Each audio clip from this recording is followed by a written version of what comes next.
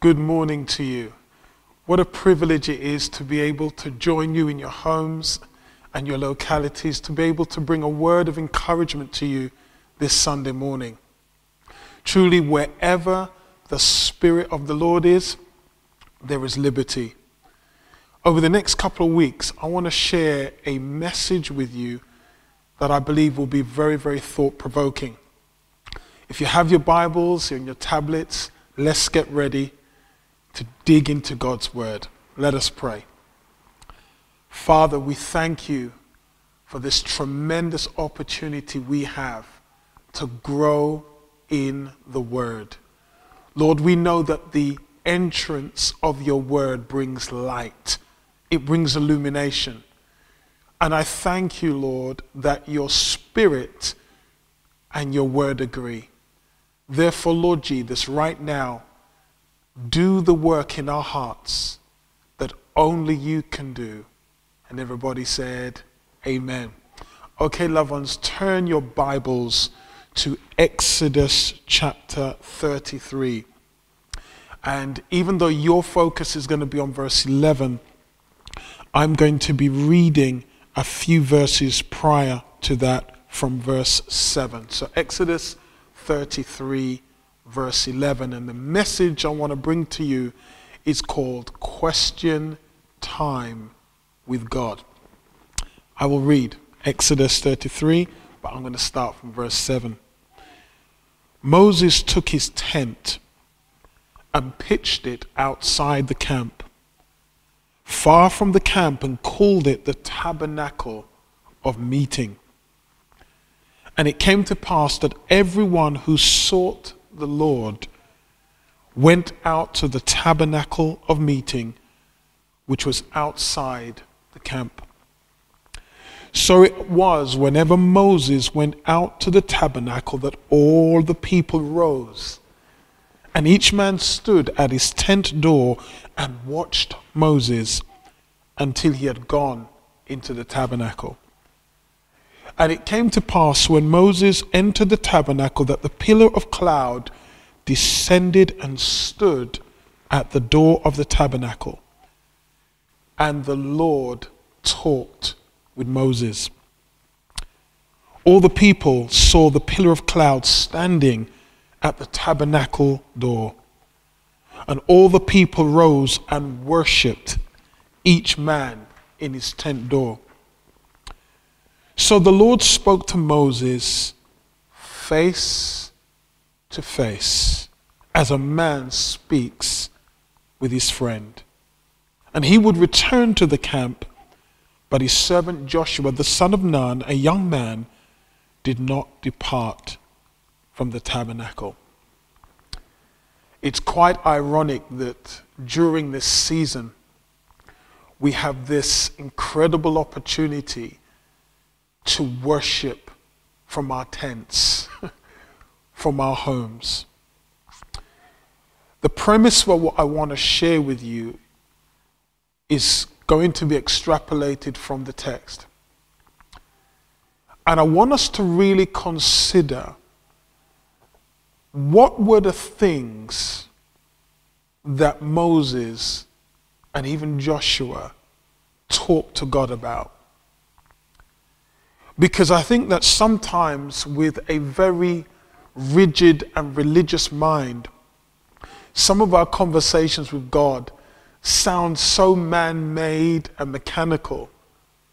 But I honestly believe that there are questions, there are conversations that we need to have with God. Questions that are going to liberate us, questions that are going to help us. Sometimes questions that will be the difference between us moving forward or remaining static. And I want to encourage you to create these moments where you can have a conversation with God and you can ask him questions and he can speak back in order to bring revelation to your life. The first thing I want to just acknowledge that over the next 2 weeks, there's going to be two main targets. First of all, to acknowledge that asking God is part of a father-child relationship. if you love God, if you are committed to Him, you should never be afraid of asking questions. Sometimes with my eldest daughter, I reflect on some of the questions that she's asked me, and some of them have been so profound. But what they have done is revealed the stages of her maturity. I remember one day coming home from church, she was about 5 or 6, and she's in the car, relaxing, playing with her toys, and she just turned around and said, "Dad, can I ask you a question?" I said, "Fine." And she said, "Are you God?" And I said, "No, darling." I goes, "Why would you ever ask me if I'm God?" And she goes, "Because I've never ever seen you do anything wrong." I'm sure she wouldn't say that now. The point I'm making is that the questions we release, the questions we share with our Heavenly Father, they are critical to our maturity. They are critical to where we're at. And outside the realm of relationship, these questions may seem silly, but they are crucial for how we want to walk with God and the things we want to achieve. The second thing we want to do is recognize why questions often come in 3 realms. There are many more realms, but I really want to focus on 3. Number 1, why, when, and how. Why, when, and how. So the question is, does God ask questions? I'm sure if you are a parent or an uncle or an aunt, you'll soon realize that children tend to reciprocate the actions of their parents. And as someone who loves to study the Bible, I always focus specifically on the questions that God asks His people. I'm not saying that you cannot learn from the questions in Scripture that people have asked God, and we're going to look at that. But you tend to find the transformative nature of a conversation comes when God answers or when He asks questions. And it's very much in the rabbinical tradition where a rabbi would often answer a question with a question. So there's something about us as children whereby we tend to speak back to those around us, our peers, our carers, our parents, in the manner they've spoken to us. So what happens is that wisdom becomes reciprocated, because you may ask God something and then He'll ask you something. And there's this wonderful union by which we can grow as children of God. But it's really important that I lay a strong foundation, because what we're going to look into may seem very controversial, may cause you, as you're sitting in your home, to feel uncomfortable. But I really want to start first from the perspective of God. When God asks a question, they are didactic. In other words, for those of you who teach will realize it's about teaching and educating. Teaching and educating. In other words, when God asks you a question, it's because He wants to bring a greater measure of understanding to you. God never asks a question for His own benefit. As a loving Father, it's always about you and with your future in mind. And there are certain questions that throughout the Bible God will ask. So He will ask rhetorical questions where He already knows the answer, but wants you to consider the process to the answer. In other words, when God uses a rhetorical question in the Bible, it is so that the question produces the desired effect in you, either to persuade you or to convince you of a truth. God also asks us deductive questions. In other words, God wants you to discover and know the answer by reviewing things that are happening to you and analyzing the facts.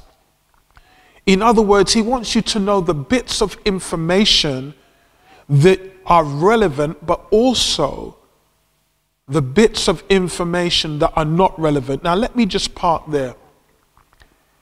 There are so many times when God asks you a question, and the reason why it's so crucial to understand when it's deductive is because the answer to your question is often blinded because of the presence of information that's not relevant. It's irrelevant.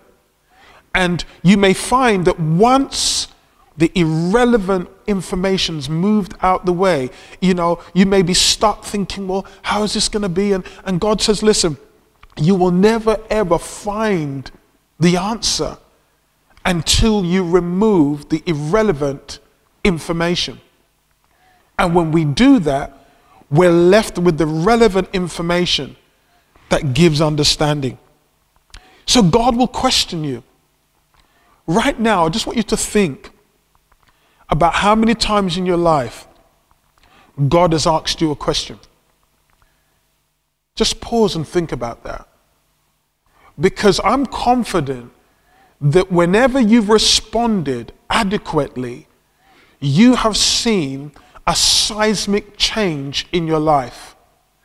Questions are often God's tool to bring us into new places and to be a catalyst for us moving into something greater.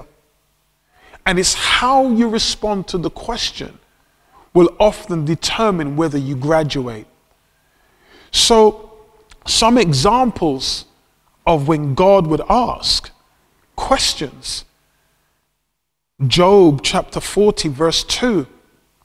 We know the story of Job, that this is a man that experienced tremendous loss and tremendous challenge. But then the question that God gave him after Job literally started to put God on trial and question God, God says to him, shall the one who contends with the Almighty correct him? God was saying, hold on a minute, Job. You're contending with me, you're striving with me. Is your goal to correct me? And we have to be mindful, because even though this message is challenging, we don't want to create a false premise where our questioning is about trying to correct God. It's, if anything, it's about us trying to get a measure of understanding and wisdom about what is happening in our lives and what God is doing. Isaiah 6 verse 8 says, I heard the voice of the Lord saying, who shall we send and who will go for us? Now, God knew who was going to go. He knew that Isaiah would be willing to go to the people of Judah. But what happened when Isaiah heard the question, something resonated in his spirit. Something resonated in his heart. Right now, when you think about what's happening, and think about the context of Isaiah, there was turmoil in his nation. But yet God asks this strange question, who is going to go for us? Who are we going to send? And as you're sitting in your houses and wherever you may be right now, watching online, what is the question that God is asking you? He already knows. And sometimes the way in which we are released into our purpose, the way in which we're often released into ministry, is by identifying the question that causes our hearts to move. By recognizing what is the question that sparks something in our spirit. that causes us to say, here I am, Lord. Like Isaiah, here I am. Send me. Maybe in this time of challenge, God is asking the question, will you go for me? Will you speak for me? Will you be a blessing for me? And it's these incredible questions that we find in Scripture that help us to reflect on the majesty of God. Another question that God, in his dialogue with Jeremiah, he asked the question, I am the God of all flesh.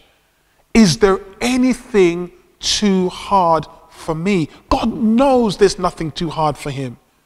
But by asking the question, he wants to create a series of thoughts and reflection within yourself. Right now in your house, and maybe the personal challenges that you are facing, think about this question. I am the God of all flesh. I created man. Is there anything too hard for me? So when we consider these things, even in the time of Jesus, the questions that he would put to his disciples was trying to bring them closer to a place of revelation. At one stage, he says to them, which of you by worrying can add 1 cubit to his stature? One translation says, can all your worries add a single moment to your life? Or which of you by worrying can add 1 hour to their lifespan? These were questions that were supposed to trigger revelation. So why is it that every single one of us, maybe you're sitting there right now and you've said, I've given up on God because of 1 question. Or I've stopped doing ministry because of 1 question. Or I've stopped believing in a God that can heal because of 1 question. Or I've stopped believing that God can help me in my education or my business because of 1 question. Well, I pray that by God's Spirit, we'll be able to resolve these issues. And I want to just read to you 1 Peter chapter 4, verse 12. And Peter says, beloved, think it not strange. Can you say that with me? Think it not strange. Why would Peter say that? Because he goes on to say concerning the fiery trial which is designed to try you, to test you, as though some strange thing has happened to you. One of the catalysts for our questions is when strange things happen to us. Things that are unplanned. Things that we didn't bargain for. And it almost seems like a paradox, because the apostle is saying, don't think it's strange when strange things happen. Because strange things are going to happen. Things that we can't always identify. Things that sometimes challenge the very core of who we are. So this week, I'm going to focus on probably the biggest question that believers, non-believers asks. And it's why. You see, when we put those kind of questions to God in the right context, why can be a tool for building knowledge or for facilitating our learning. As a believer, it's often the basis for a deeper relationship with God rather than an opportunity to accuse God. But how many of you are sitting there right now with whys? Why did that happen? Why am I like this? You know, there's an old series of films called, Why Did I Get Married? And, it's a comedy. But I was thinking more on a serious note that maybe for some people it's, well, why am I not married? Why am I not a mother? Why am I not a father? Why don't I have that career? And those can be challenging things. And if there's anyone that you should be able to bring this question to, it should be God. I don't want you to ever feel that you cannot bring these questions to a Father that loves you, a Father that understands you, a Father that knows what you're going to ask even before you've asked him. This realm of why is so tough because it brings you to the point where sometimes you are so desperate. You're saying, God, I'm stuck. I can't move on until I know why. There was a man called Gideon, a man that appeared to be randomly chosen by God in Judges chapter 6 to deliver his people. And God sent his angel to speak to Gideon and says, look, God's going to deliver his people. He's going to use you. But listen to the question, the why that he put to this angel of the Lord. He says, if the Lord is with us, why then has all this happened to us? And where are all his miracles which our fathers told us about? That's the cry of his heart. He says, okay, you're saying that God wants to use me. You're saying that God is going to deliver my people. But why then has all of these things happened? God, you've got to tell me why. Because if you were with us, then these things would never have happened. And what I find incredible in the text in Judges 6, verses 13 to 14, God, through the angel, doesn't answer the question. I mean, God, surely, we're sitting here, we're crying out to you, and we're asking, why has this happened? Couldn't you have stopped it? Couldn't believers have been exempt from it?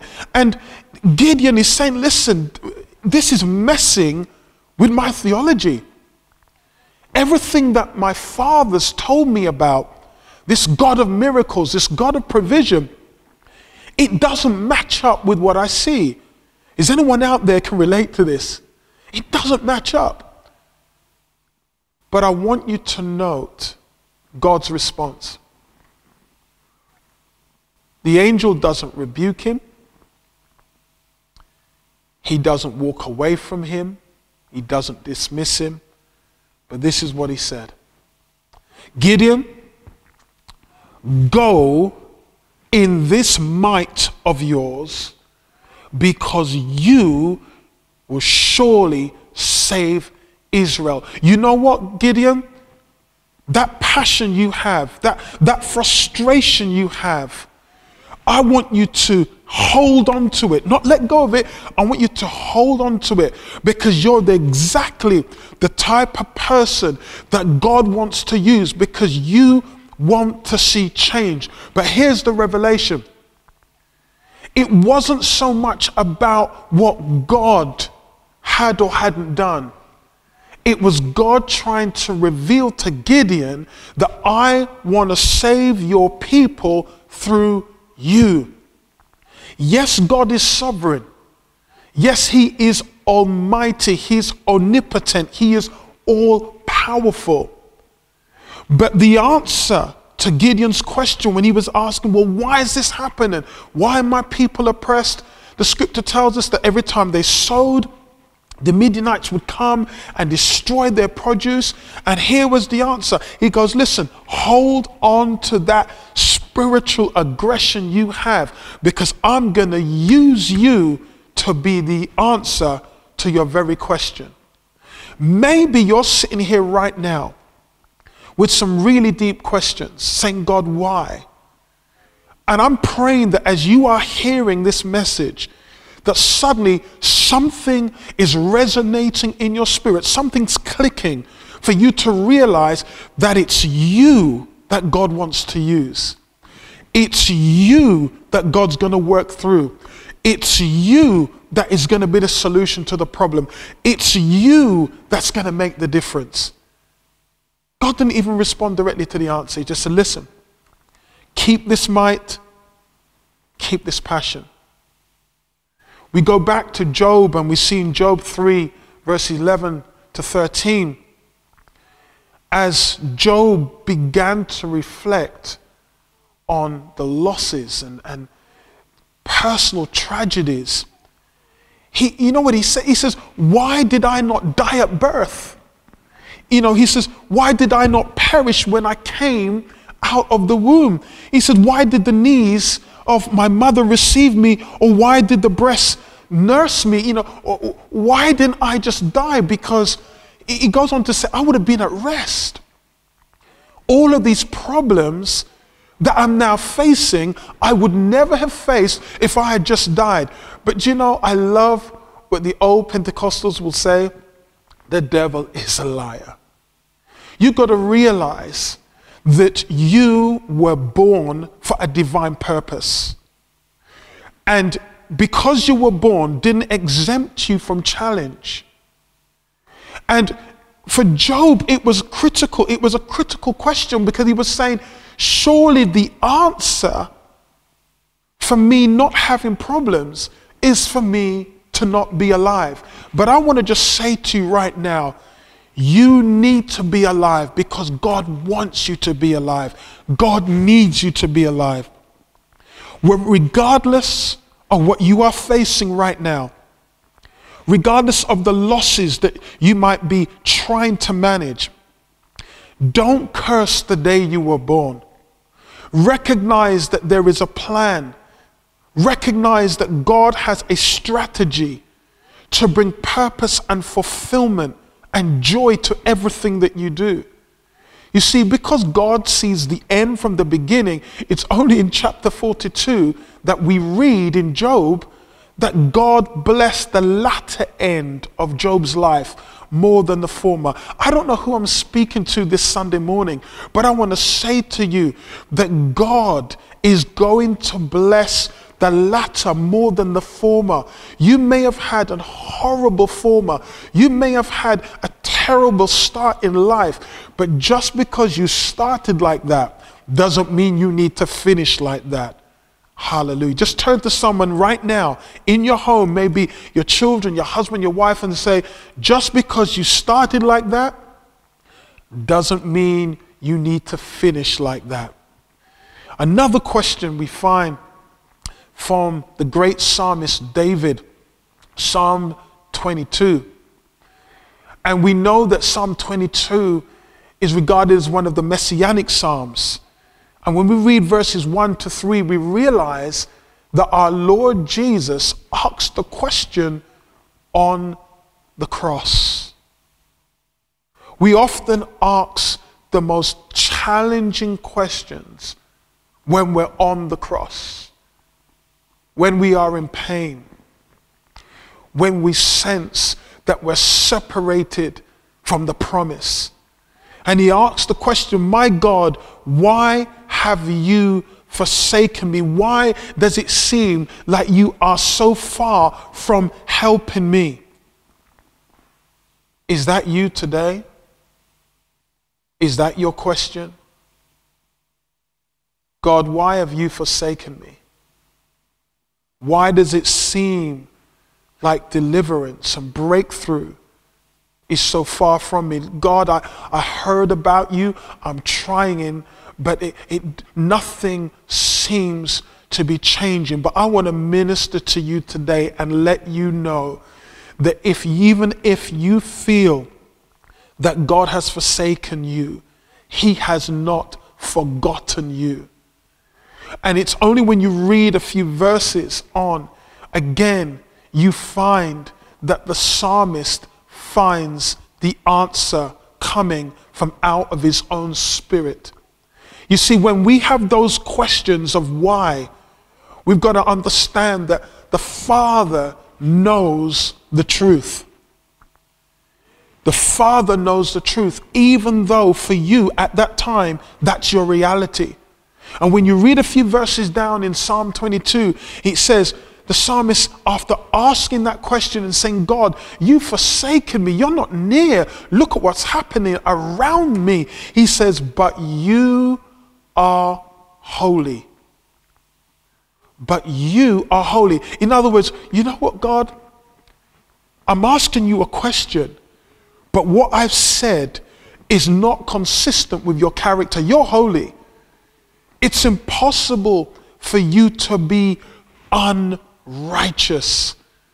And the Bible tells us that God is not unrighteous to forget our labor of love. God, you know what I've been through. You know how much I've trusted in you. You are holy. And he says, you are enthroned in the praises of Israel. So the psalmist has gone from asking God, why have you forsaken me? And he realizes his answer comes in remembering the character of God. His answer has come by remembering that when we praise him, we are celebrating him. And he goes on to say, our fathers trusted in you and you delivered. So he's now recalling and he's saying, hold on a minute. I'm not the first person in life to feel that they've ever been forsaken. Sometimes we may feel that we're the only one. It doesn't matter whether you are a leader, whether you are a minister, a praise and worship leader. There's going to be a moment in your life where it feels like you're forsaken. But just like this psalmist, where he's asking why, he remembers, he says, listen, our fathers trusted in you in the past, and you delivered them. They trusted in you, and they were not ashamed. What a tremendous revelation. He's asked the question and saying, why have you forsaken me? But the answer comes by his history. And I want to say to you right now that when you read the Bible, don't just read the Bible of men who triumphed. Read the Bible of men who went through hard times and also triumphed. Tap into people's testimonies. You see, sometimes we could do so much more if we didn't just share our victories, but we also shared our challenges so that we can demystify what it really is to walk with God.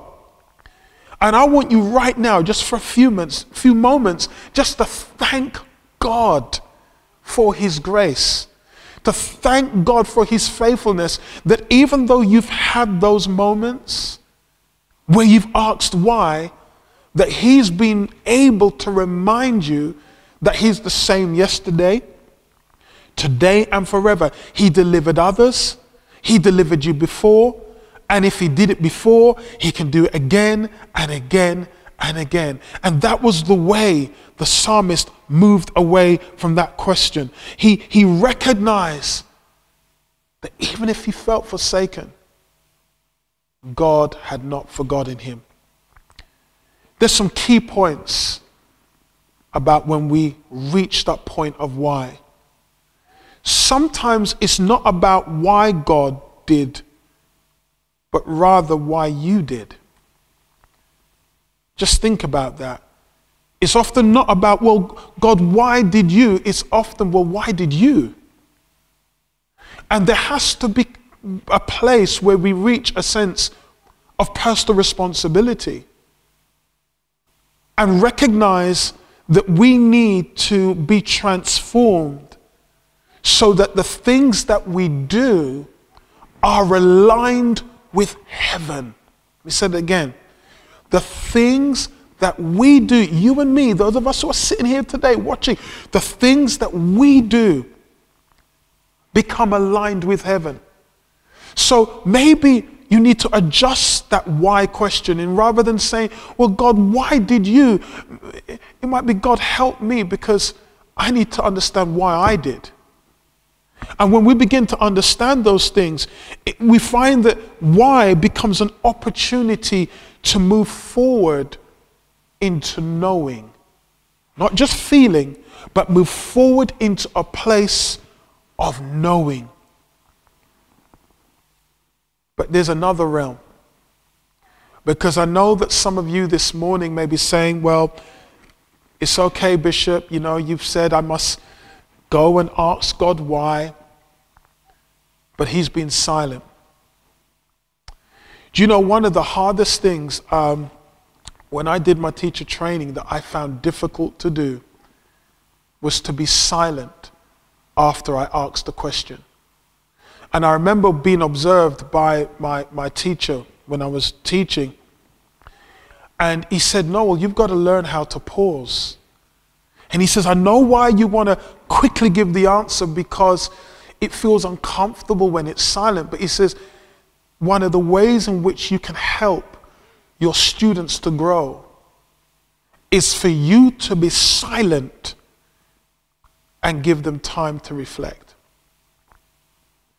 Sometimes when you reach that point where you're asking why, it is not a reflection of God punishing you.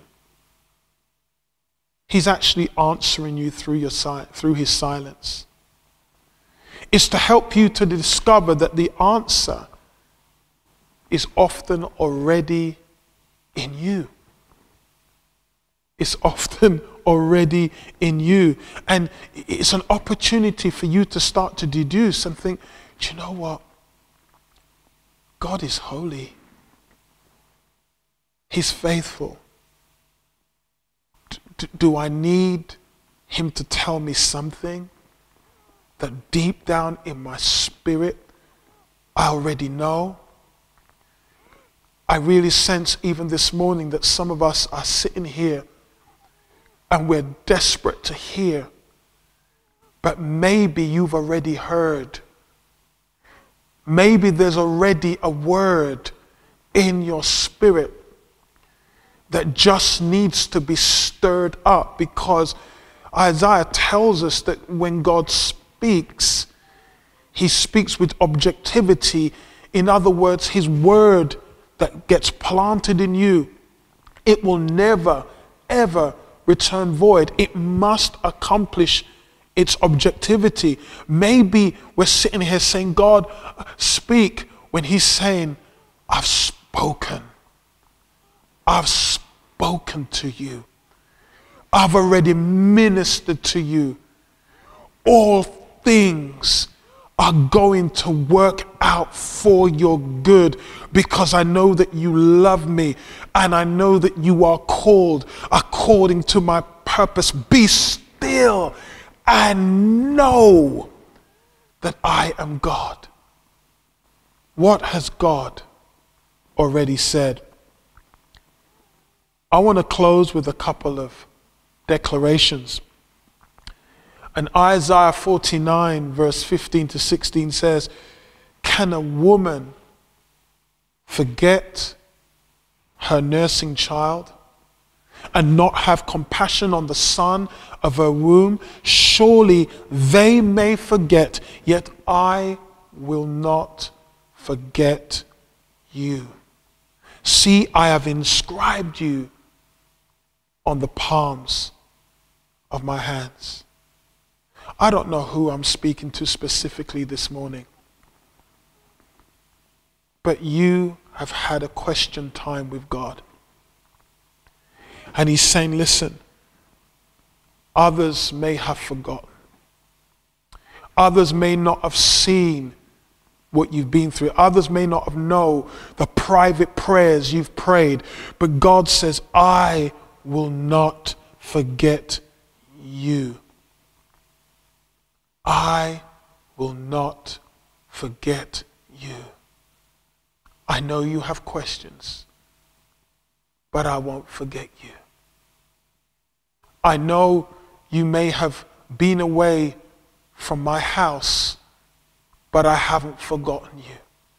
I know you may have even walked away from ministry, but I have not forgotten you. I know you may have struggled with personal holiness, but I have not forgotten you. I'm still the answer to your question. I would ask you right now, what are your God questions? What are the things that are coming up from your question time with God? I really want to reach out to you right now. I want to pray for you. So right where you are, if you're with your loved ones, friends, one of the most tremendous things that we can do is pray together. The Bible tells us that the fervent and effectual prayer of a righteous man availeth much. Let's bow our heads and pray.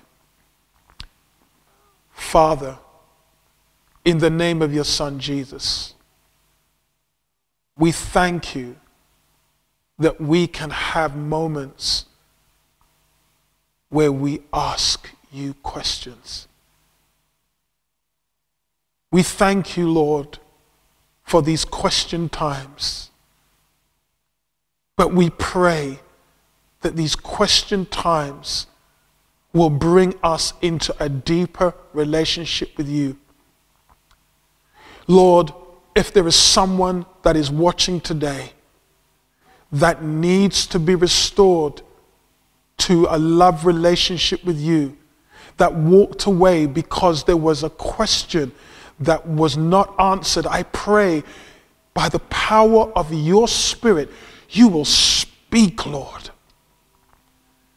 and you will remind them of what has already been spoken. Father, right now, help us to move forward knowing that you are holy, you are righteous, you are true, and we're not afraid to ask you questions because we know you are our Father. And we pray that your will, which is already established in heaven, will be established in our hearts here on earth. We ask this, please, Lord,